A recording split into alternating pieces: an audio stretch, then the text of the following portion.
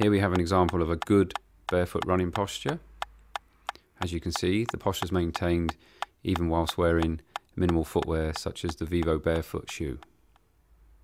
In slow motion, you can see that each segment is stacked up in a straight line and is landing on the ball of the foot, not on the heel.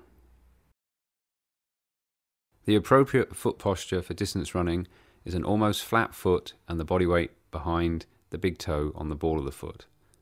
Inappropriate foot postures are heel striking and toe striking.